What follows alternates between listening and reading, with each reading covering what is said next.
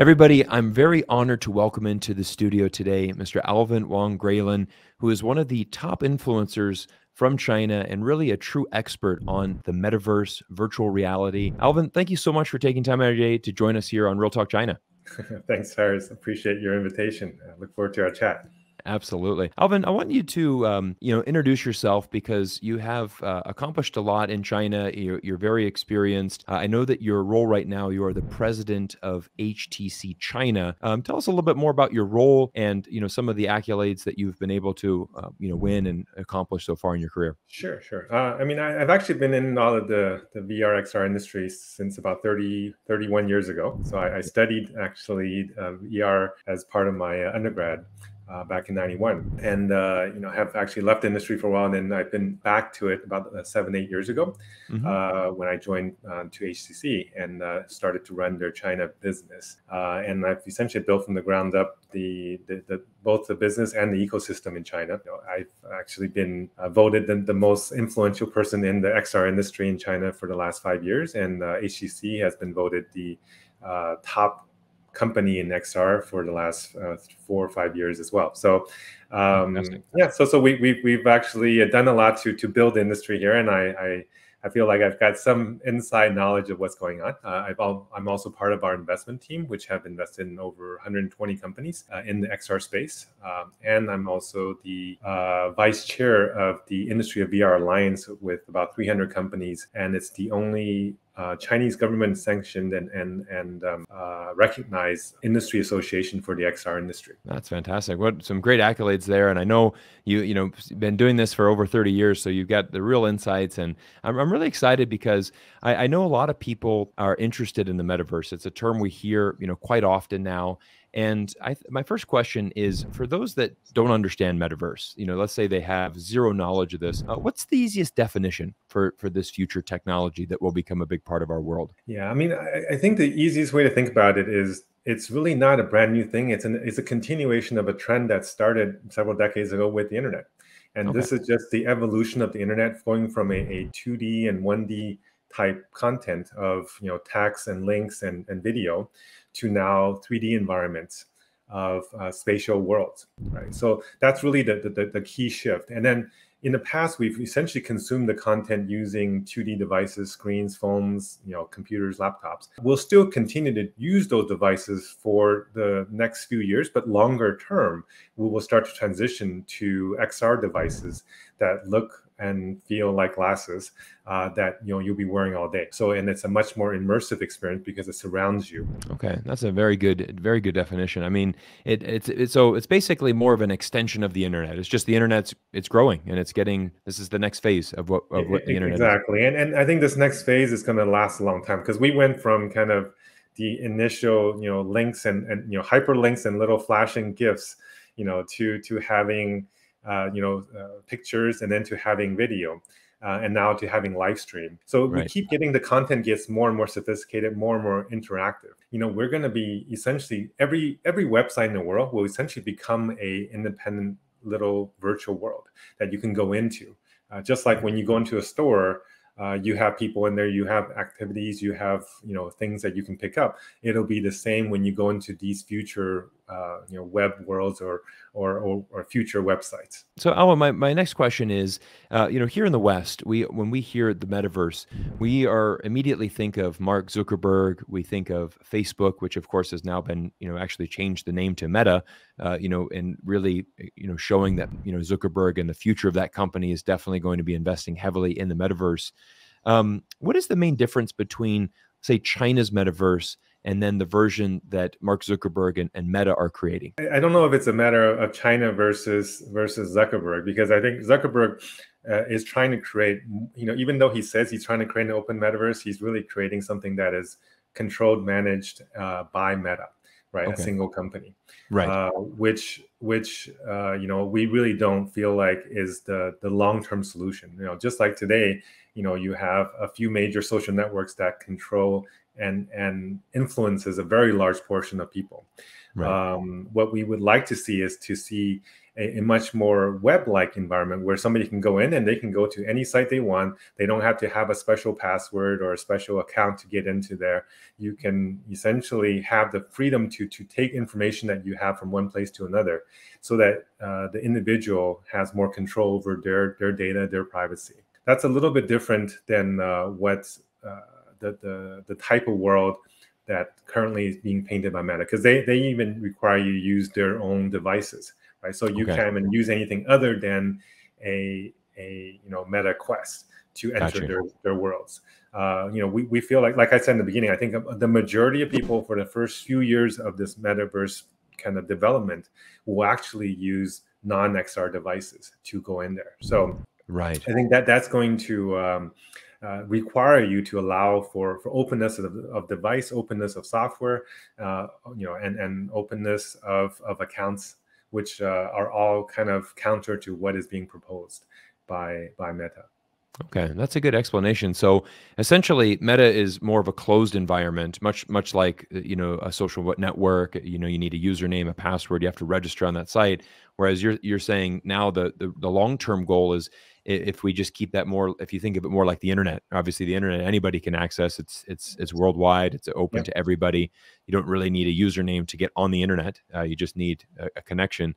So it's more of that open source. Exactly. And I think that's where it should go. And that's when you provide the biggest value to society, is when you have an open network. Because, as we all know, the rule is, the Metcalfe's law, right? The power of a network is the square of the nodes of the network, which means the more people are on it, the more accessible you are, the more destinations you have, the more valuable this entire network is to the population. If you look at the beginning of the internet, remember CompuServe and Prodigy and American Online, they were all supposedly internet, right? Right. But they were a closed system. You have one ID, you can chat with a few people that are on that service, but you can't go across. You can't share accounts, and you had all those little CDs that were being sent everywhere, right?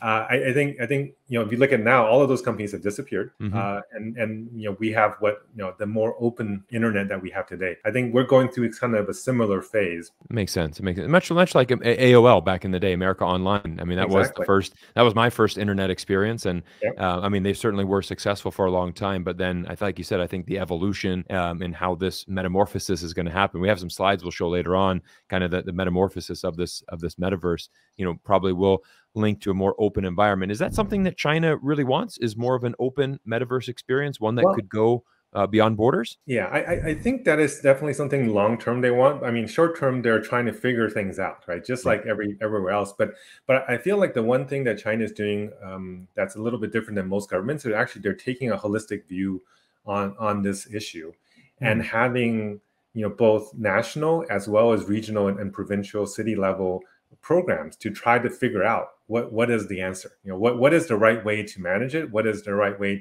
for the user experience to be?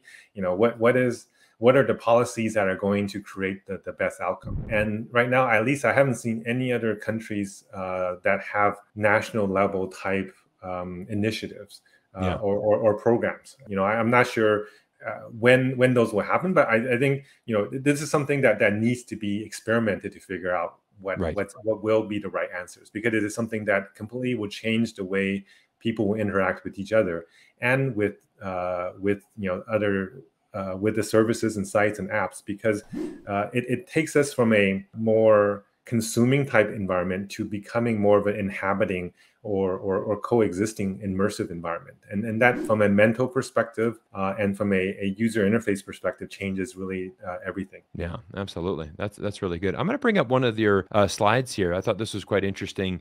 We talked about this 4 phases of the metaverse metamorphosis, and you and I were talking before the show. You said we're still in the egg phase, which is really this first 1 to 3 years. So we've got a long way to go, before we get to that butterfly phase. You can chat on this interesting graph. I mean, I think that's the one thing. I just came back from Shanghai yesterday, and there was the World Artificial Intelligence Conference, and I spoke about this particular topic. And the idea is that if you look at what happens with the butterflies, they go through these phases where from from essentially eggs to the larva to the chrysalis, and then to the adult butterfly. And at each stage, it looks completely different than the prior stage. Right.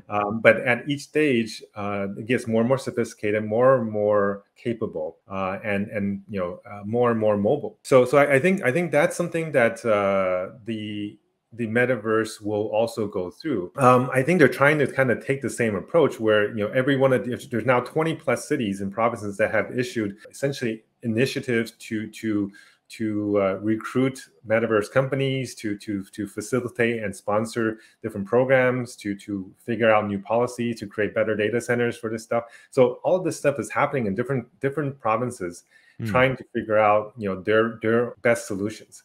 From these experiments, I think they'll be able to figure out what are some of the things that actually will work, and then they will then expand it to a larger area. But I think the thing with the metaverse, a lot of people think it's already here because you see a lot of news, a lot of hype. They're like, oh, the metaverse, we're the so-and-so metaverse and they're the so-and-so metaverse. Right. Most of that is just hype, right? I mean, as I mentioned, as you saw in the chart, for us to get to that open interoperable world of many open worlds, it's going to take creating a lot of standards. It's going to take a lot of technology advancements. It's going to take cooperation between countries and between companies, and it's also going to take the changing of user behavior and acceptance of taking a device that's on the desk or in their pocket to something that's on their head, right? All of that will take a lot of time. Yeah, I feel like China probably has the best chance to be the first, essentially large market to have a holistic metaverse experience, right? Now that metaverse experience may not expand beyond its borders, but I think the longer term that chrysalis will crack and a more open metaverse will come out of it. And I think because the reason why I think it's going to happen first is some of the issues that are keeping the metaverse from becoming reality is actually less technical and more policy and more behavioral and legal driven. Right. Okay. Things like having a common ID system. How do you get 100 different companies to agree to which ID system to use? The good thing about China is they have the real ID that's tied to your phone number and your social ID, and so it's already part of every social network in China. So there's no need for creating a secondary ID. You also have an amazing network that's already there with 5G. There's more 5G towers in China than the rest of the world combined. Right.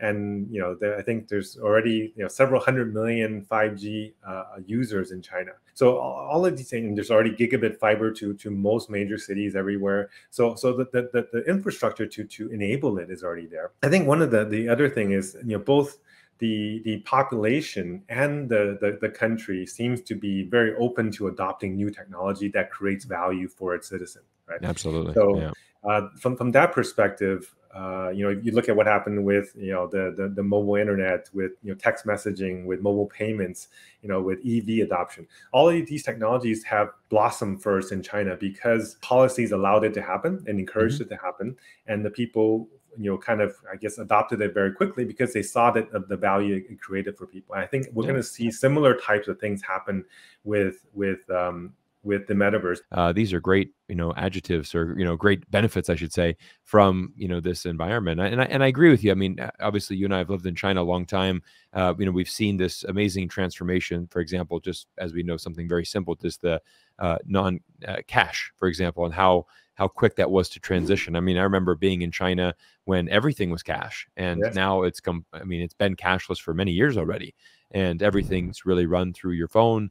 And the Chinese have really very much embraced that. And I agree with your statement that I think China is a great testing ground. I think that the citizens are very open to adapting new technologies, like you said, with the EV market as well. Obviously, that has flourished very much in China, and it's exciting. I think it's a great playground, and of course, I know the government's behind that. So once that happens, then like you said, there's hundreds of companies popping up.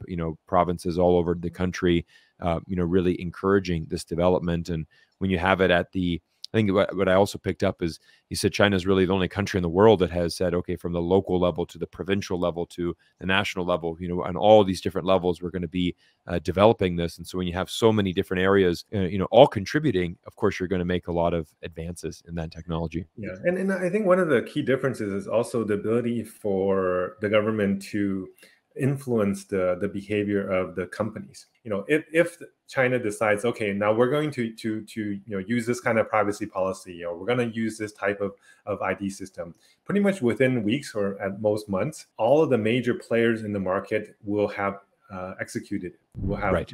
Put that change in. And I think that's something that's very difficult for any other country to actually execute. And without consistency of standards and consistency of execution between different major players, it's very difficult to get that interoperability that is necessary to realize the metaverse that we all talk about. Absolutely. Well, I think that is definitely one of China's advantages, having the central government being able to control policies, and we've seen that over the last 18 months. Really, this very big changes in the tech industry with some of the biggest companies, in China, really having to adapt and change their models, and I think even, for example, in some of the social media networks, the algorithm, right? There's been a rule that has come out there where essentially the users are given the freedom. They have the power. Do you want to adhere to this algorithm or not? Do you want to opt in or do you not want to? I think that's also an example of something that China is a little bit ahead of the game. In fact, I haven't heard of any other markets where the country has put in regulation to do AI algorithm, essentially empower the user to have control over the AI algorithm. Whereas today, most people on social networks are a slave to these algorithms, where they're just being fed. The motivation of the companies who are doing these social networks is to have you stay as long as possible, to click as many things as possible. 100%. And so the algorithms want to just keep you kind of numb and just watching. Absolutely. That's a huge difference between China's network and what we're seeing here in the West. And I mean, I've watched some of the, there's been some really interesting films on Netflix, interviewing a lot of these former employees of Facebook or Pinterest and Instagram, and they actually had all left the companies for ethical reasons. It's like, I can't work there anymore because we know what this algorithm is for, and like you said, it's for those companies, it makes sense. I mean, they're profit driven, and they want to keep you engaged in that platform as long as possible. That is quite a powerful thing, I think, when China gives that power to the individual user, and you can just opt out of that and have a clean feed that's not based on what the algorithm knows you want to see. That's a very different experience that we won't be seeing in the West, I don't think. Yeah, I agree. In fact, I think this will be even more important in the metaverse era than today, because of the ability for that technology to influence you, and the ability for that technology to reach you with all your senses. Right? Before, it's pretty much just your eyes and your ears. Now, when you're immersed, you actually create memories that feel like you were at this place. You may get other types of biosensors that are sensing, are you nervous, are you confused, and then the content might change to adapt to you, right? So all these kind of things will allow it to be an even more effective communication model. And so if the AI can start tweaking all of these things, it can actually really change and influence mindsets. So I think the government giving people back some power to control that is actually quite powerful. In fact, I think one of the things, if you look at China also recently released their privacy and the data security laws, that a lot of it looks quite a bit like the GDPR from Europe. So they're not afraid to find and kind of learn from best known methods from other regions. Right. In terms of figuring out how to protect the privacy of the users, and the privacy will also be even more important in this world, because you start getting, let's say, eye tracking information, so what people are looking at, so what people are interested in. You start getting brain computer interface. You might get EEG signals that would tell people their interest level or their mood or whatever. You also have cameras that are looking out, so you might get views of people's homes. Where does that data go? How is that being used? All of these things requires a certain level of protection so that it's not being misused. That's important. That's a really important thing, as obviously we have these new technology that's going to be more immersive and certainly more realistic. I mean, the trust factor has to be there, right? And so that's a huge factor that needs to happen for people to, for this to develop and really to get more users, buying into this new concept. One of the things you said, Alvin, that was really interesting was the potential. You said countries need to work together. countries need to Yeah. work together on this, and potentially. So I want to know, is it possible for the metaverse to develop into this borderless technology that we're going to see, every country in the world all using this in one area? Yeah, I mean, I think it definitely will happen. It Yeah. may take longer in some areas than others. I think adoption of this technology will create so much value for the companies or for the countries that adopt it, and for the citizens that adopt it. That value will be a natural force that will push people to use it. And then Nice. the network forces of it having a larger network will then create more reasons for people to combine. If you look at the internet, you have things like DNS and TCP/IP and SMTP and all these standards that have been there to create essentially a common network across all the nations. Right? You can have Right. any phone or any computer, just have a connection and a browser. You can go anywhere else in the world, and That's the right. servers and data can be anywhere. The world has proven that it can do this when the value is there to do it. Gotcha. And I think there's definitely so much value that will be created from a 3D interoperable immersive world that the market forces will drive people to work together. And the companies who want to stand in the way will become more and more either ostracized or sidelined, kind of like what happened with American Online or Right. CompuServe. Right. Over time they just become less valuable. People like, why do I need this account? I can just go on the regular internet. Right. And it's also very difficult for any one company to create as much content as the rest of the world put together. With these worlds, instead of having one theater, one theme park, one whatever, which most of these companies will just make one of everything, you'll have thousands of versions of all of these choices you could go to and people you can talk to, right? And I think that the other thing is about the population.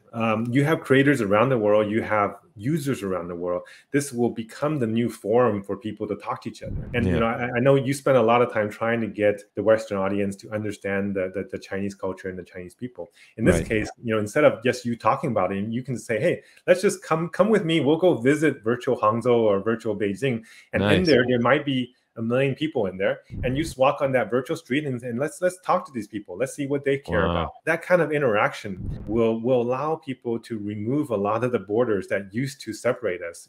And especially now with travel restrictions, it's even harder to travel physically. That's right. Absolutely. But if you can travel in a virtual world, talk to them live and see, people face to face, they may be an avatar. It will probably be a facially tracked avatar that will mimic the exact movements of that person in real time. And you can get some of the nonverbal activities, the hand movement, the facial movements, and you'll feel connected with that person. And That's that connection will allow us to remove a lot of the kind of unneeded conflicts or unneeded distrust that we have between people. That's one of the biggest value I think that will be created, is essentially we'll be creating a borderless global a planet that Right. it's about the human. It's about human connections. I'm born in China, but I'm come from Eurasian parents. I Right. spent half my life in China, half my life in the U.S. Right. And I've worked in both places, and I work right now for a Taiwanese company. So Right. I don't care about any one country or company or whatever winning. What I Right. care about is really more peace, more understanding, Yeah. leading to the ability for us to communicate better. I can't remember who said it, but somebody said, if you can communicate clearly, there would be no reason for any conflict. When you can talk to somebody face to face, you can communicate a lot more clear than you can, through an email or through a tweet, where people just want to, create trolls or create hate or create conflict or disagree with you on purpose, because Yeah. that's what when you're in an anonymous environment, doing these things feel like it makes you feel good to bring Right. somebody else down. Whereas if you're face to face somebody, you very few people will act that way. So having that in person, by having your body in embodied presence in a 3D space, you actually feel that connection, that physical connection. And I think That's then incredible. you actually treat each other much more fairly and much more as humans. Yeah, that's fantastic. Alvin, that really excites me because I never really fully understood all of the future possibilities, that the metaverse could give us. And as someone that spends his time, obviously building a YouTube channel and, trying to foster a better relationship between United States, which is my home country, and China, a country that I've spent a lot of time in. I mean, that was really inspiring to me when you said, "Hey, let's jump in here and let's go to this virtual world and let's interact." And we can essentially be in like a digital or virtual Beijing, and have a look at that and interact with the people there. That would be quite amazing. It's going to be amazing to see this transformation. I'm really I'm excited for all the future, and especially if we see more of these countries coming together, and we create this open borderless environment. And like you said, we've done it before. We've had the internet, and now anybody with a browser and a connection can send an email and connect with any country or any person in the world. That's really exciting. I'm really excited about the future. Alvin, I've so enjoyed our chat this evening. It's been so educational, and I know a lot of my fans have have asked me for more information about the metaverse. I did make a metaverse video. If you guys are interested, you can watch that one, where I actually have some great demos of the potential new, what the future of the metaverse will look like. But I think Alvin's given us a great, really just better explanation, and just I think a lot of excitement for the future. I mean, I'm very excited to see what's this going to look like 10, 15, 20 years from now. What our worlds are going to look like. And I know China's going to play a very huge part in this, and going to be a big positive influence for the world in this matter. I'm very confident in that. Sounds good. I totally agree, and I watched your video, by the way. You did a great job. Okay, thank you. Yeah, so I'm really glad you invited me. Thank you, and hopefully this message was helpful to some of your audience. Yeah, absolutely. Anytime that we can get a true expert, someone that's been in the VR space for as long as you have, and the accomplishments that you've accomplished so far with HTC, in China. So we just want to wish you continued success, and look forward to keep following you. And I'm going to also put a link down, to you on LinkedIn. So if people want to follow you on LinkedIn, they can go ahead and follow your account. I know that you spend a lot of your time traveling around the world, essentially just giving informational talks and presentations about the metaverse and the future world that we live in. I know that's a very big part of your job. So I know people that are interested in this, they'd probably be very interested to follow you. So we'll put that information down below, and also links to that other video. So thank you so much for coming on, and look forward to seeing everybody in another video soon. Thanks, guys. I'll see you again soon. Perfect. Everyone, I have some exciting news. With the success of this channel, I'm expanding my team to bring more value to all of my Patreon members. We have some big plans to provide you with more information and news about the US and China relations. This will include more exclusive interviews, extended version of my YouTube videos, live Q&A sessions, and much more. With your loyal support, we can really be able to provide you guys with some amazing information and news. So if you aren't a Patreon member, you'll miss out. Simply click the link below and sign up today. And I want to thank each and every one of you who watches my videos. All of this would not be possible without your amazing support.